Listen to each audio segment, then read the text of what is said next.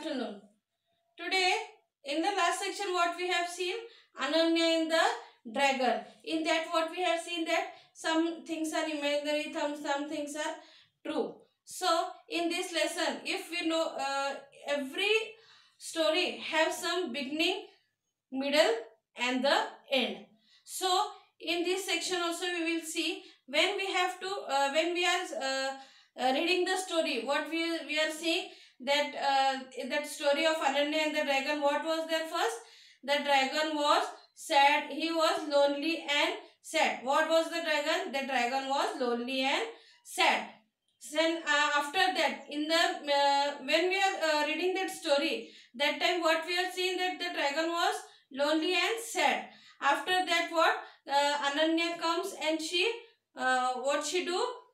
She go to the dragon and tell him that I want to have a drive on your back. So what the dragon do? The dragon said that I have a chain, so I cannot fly. After that, in the middle, what comes? The Ananya flew with the dragon. Yes. Then what she did? She took the key from his father's cupboard, and then she came and she opened the chain of the dragon. They both flew in the sky.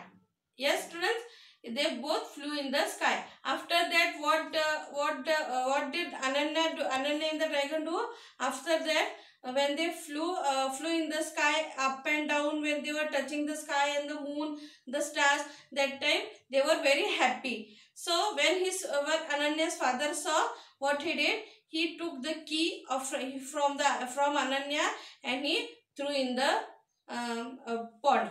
So that time what she saw, that they both were happy. The dragon and the Ananya also, they both were happy. So in this poem, in this story, when we are reading the story, there is some beginning, middle and the end.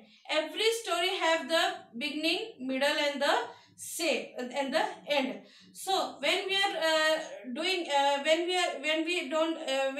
when we don't have that story learn, means we have not read the story as well as we have to learn we have to see that story. You will see the beginning, middle and the end. If you knows the beginning, middle and the end, then you know the story very well. You can write the story also very well. So when we are reading the story, that times if you doesn't know anything about that story, so it is very nice. Then you can see that what is in the beginning. Some sentences are given in the before that time. What is beginning? That is from the beginning. What we'll say, we will imagine what Ananya was and what the dragon was doing. He was thinking about, and after that Ananya in the middle where they flew, means this is the middle of the story, that Ananya and the dragon flew in the sky.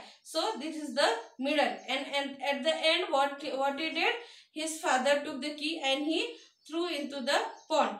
Means when you are reading this story, that time we knows that all the story very properly. If you have not read the story of Ananya and the dragon, you can imagine many things in that.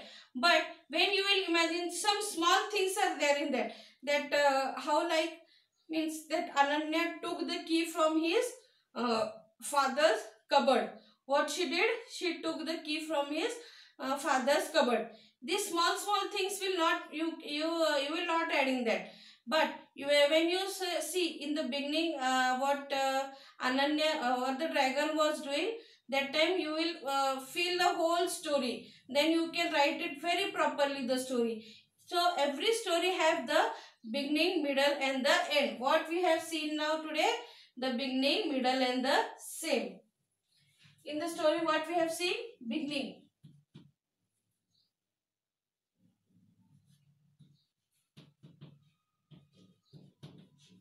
We have seen the beginning,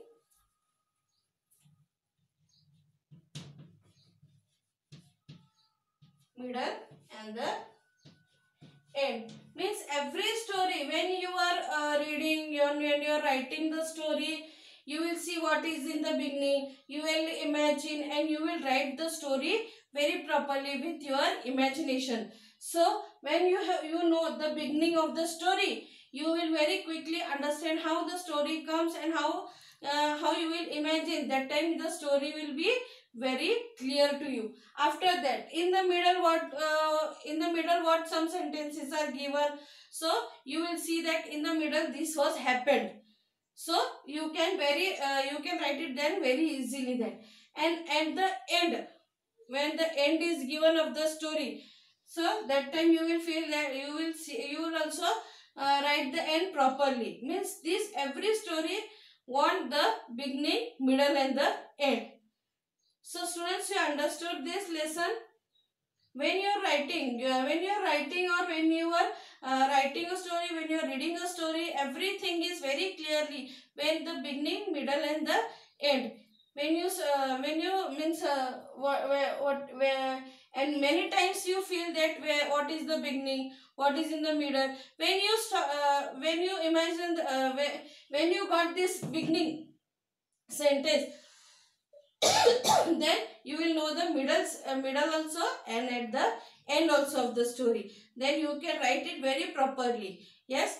Now in the next section, in assignment, I will give you some things that you should write it very properly. Okay. Thank you students for all this.